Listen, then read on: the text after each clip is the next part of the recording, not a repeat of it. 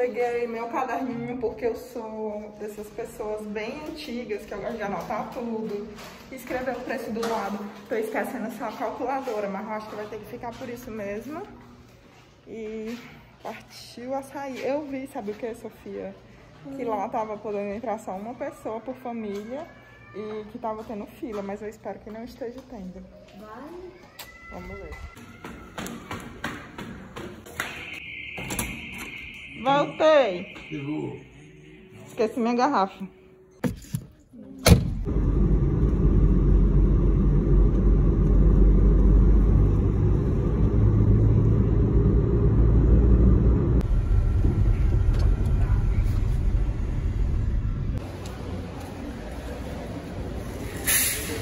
Minha tia quebrou a garrafa de café lá de casa. Eu disse que eu ia comprar uma nova pra ela, só que estão muito caras.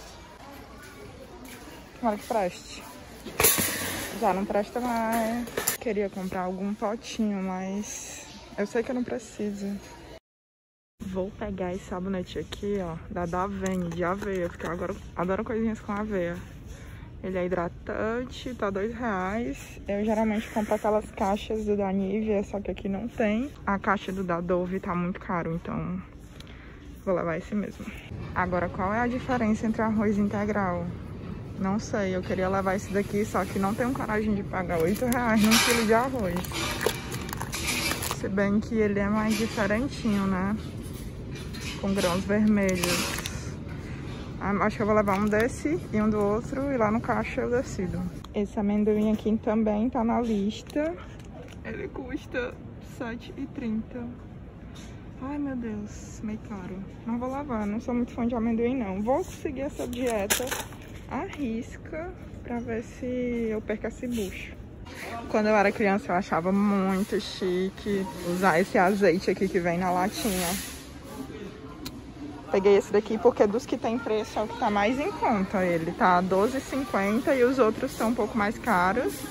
Extra virgem. E tem uns que não tem um preço. Que triste. Tururu.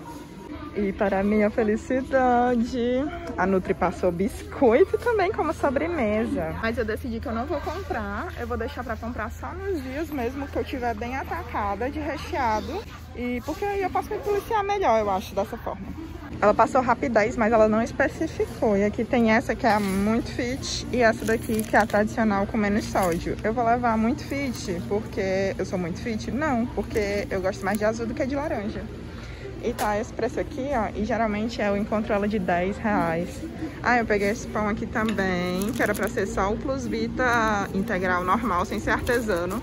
Mas aqui aparentemente não tem. Tava até conversando com outra cliente daqui e ela disse que não achou. Seguimos na luta de gastar dinheiro e sofrer. Mentira, eu adoro fazer compras. Vocês têm marca de café solúvel preferida? Eu tô pagando a Santa Clara, mas acho que eu vou levar o pilão, que é o mais barato. Queria levar um melhorzinho, mas eu não faço ideia, gente. Pra mim tudo tem o mesmo gosto, apesar de eu gostar muito de café. E as cápsulas estão bem carinhas. Lá no trabalho a gente tem a máquina pra cápsulas, mas acho que não tá valendo a pena. Menina, achei a lentilha barata.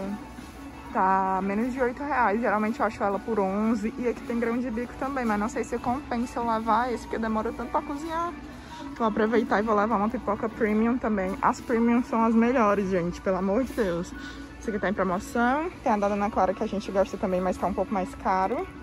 Então vou levar uma dessa. Vou levar uma lentilha.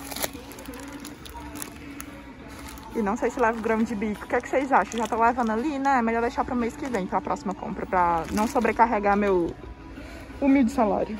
Com muita dor no coração, irei comprar a Cransberry por R$16,50. Peguei essa daqui de amora, nunca provei. A de morango é muito boa e eu gosto muito da de cebola caramelizada, mas não tem aqui. Ou será que eu levo essa que tá mais barata? Acho que eu vou levar essa. Gourmet. Eu tinha pego essa polpa de tomate aqui, a da Paganini, que ela tá R$6,20 e pouco, algo assim.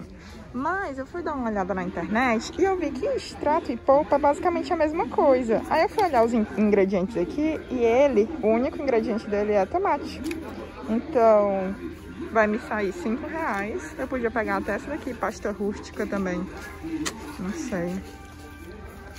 Esse daqui, ingredientes. Tomate também. Então vai ser essa daqui. Compras quase finalizadas. Peguei esse recheadinho aqui porque estou morrendo de fome. E eu nunca tinha visto ele, da Nestlé São Luís. Já tá perto do supermercado fechar. Vamos pro caixa.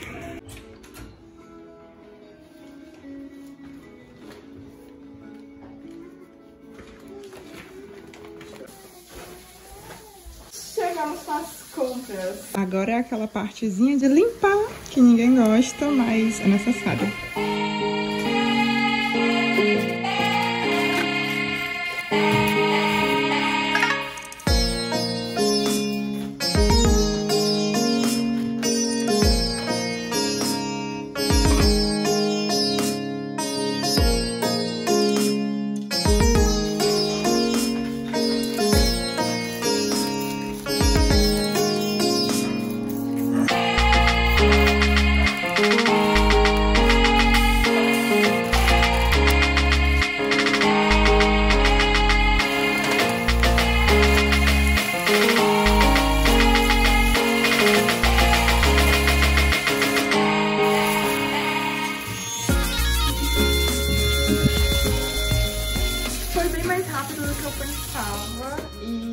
Consegui lavar tudo, já deixei ali a alface de molho pra lavar a alface e também as outras verduras e frutas quando eu compro mais. Dessa vez não comprei tanto porque não tinha lá e também não tava em promoção as que tinham. Só coloco em água com 2 tampinhas de que boa. E aí eu molho as alfaces antes, né, dou uma lavada nelas em geral.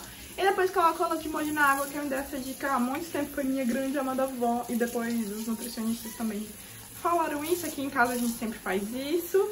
E às vezes dá muita preguiça, mas mesmo assim tem que fazer, porque além do coronavírus tem outras sujeirinhas nela que é bom matar. Mas, voltando aqui para as compras. Vamos só falar, depois eu digo o preço e pode ser que na tela eu coloque o preço de cada coisa. Sem ser da dieta, eu comprei só essa pipoca daqui e comprei 2 biscoitos pra minha prima, que eu tinha comido os dela. E a gente, como eu falei, sempre compra premium, pelo menos eu compro premium porque os grãos estouram melhor do que aquelas que não são premium. Na minha dieta, ela passou biscoitos recheados, mas apenas 6 unidades depois do almoço. Então eu decidi comprar esses aqui porque estavam baratinho, cada pacote saiu, acho que foi 74 centavos. E eu comprei só 4, eu disse que eu não ia comprar nenhum. Mas eu comprei 4 porque eu sei que eu não vou achar mais barato do que isso no supermercado perto do meu trabalho. 2 bandejas de ovos, cada uma saiu R$9. O que eu lembrar o preço eu digo, que eu não lembrar eu botei na tela.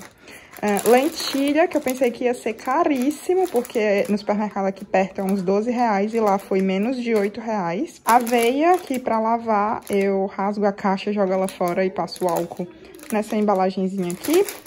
Algodão, que também não faz parte da dieta, mas estava precisando. Café solúvel para levar para o trabalho, porque lá só tem cápsula e não ia ter condições financeiras de eu estar contribuindo com as cápsulas, então comprei esse daqui. Cuscuz premium, que é o meu favorito, esse daqui da Dona Clara. Ele é muito maciozinho e os flocos dele são um pouquinho maiores e ele não fica, tipo, solado. Então, peguei dele. Eu gosto do que a embalagem é azul também. Não sei porque que eu peguei esse, mas enfim. Feijão. Esse aqui eu espero que dure 2 meses, pelo menos. Tapioca. E esse daqui vai durar mais ou menos, porque aqui todo mundo em casa cearense, né? Gostamos muito de tapioca. Cuscuz também.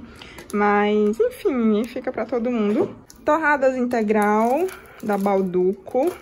E isso daqui vai ficar... Algumas dessas coisas, eles vão ficar casando com outras coisas. Então, tipo, às vezes eu como isso, às vezes eu como outra coisa. Então, por isso que eu comprei em poucas quantidades também. Essa geleia aqui, que vai ser a única vez na vida que eu vou comprar ela, porque não tem condições. Mas pelo menos uma vez no mês, acho que dá pra comprar. Na próxima compra eu já não vou poder, porque, meu Deus do céu, quase R$17. Então, extrato de tomate. Acabei pegando esse daqui que tava um pouco mais barato do que aquele outro, que era orgânico. Mas os ingredientes são os mesmos. Macarrão integral.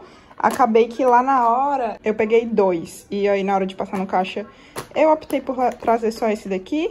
Até porque eu já tava trazendo o arroz e esse daqui vai durar bastante. Eu optei por esse mais caro, que tava R$8, porque na minha cabeça ele parece ser muito gostoso. Espero que ele realmente seja. Já eu vou ver o que é que eu preparo pra amanhã, se vai ser arroz ou macarrão, mas...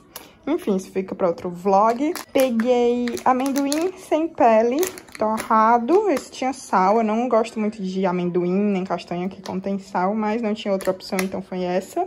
O pão integral, que ela pediu pra ser essa marca, mas sendo só integral, e lá não tinha, só tinha da linha artesano. E aí acabei que eu peguei esse mesmo, tava R$10, eu acho. Rapidez, que eu achei que tava até barato lá, tava uns R$8,25. Geralmente ela custa R$10, né? Peguei essa cenourona aqui porque eu amo comer cenoura ralada. Procurei beterraba também pra ralar beterraba, mas lá não tinha.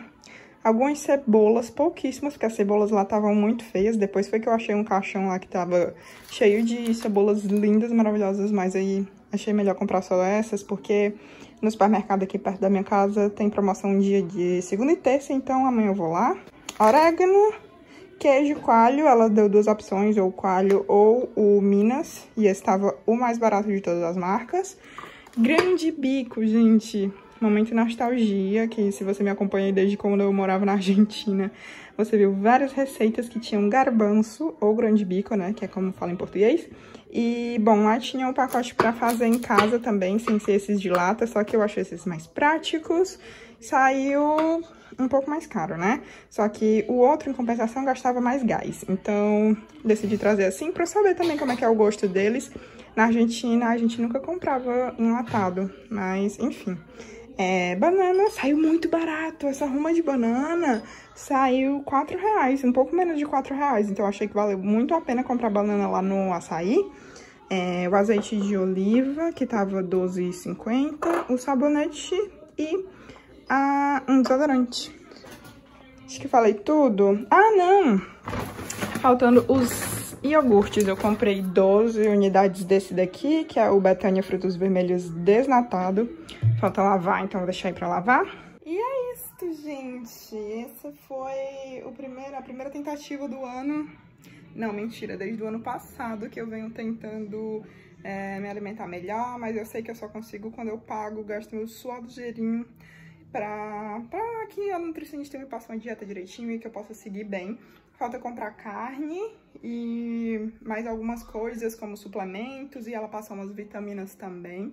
Mas isso eu vou deixar pra pesquisar no decorrer da semana, porque eu quero procurar o melhor preço. O total da compra foi este. Lembrando que eu não escolhi todos os produtos dos mais baratos. Por exemplo, o arroz integral. Eu podia ter escolhido um mais barato do que esse, mas eu preferi optar por esse. Mas eu acredito que ele vai durar mais de um mês, então acho que dividindo o preço dele por 2, que seriam 2 meses, acho que vai, no final das contas, compensar. Mas muito obrigada por ter assistido até aqui. Se você gostou, já sabe o que é que tem que fazer.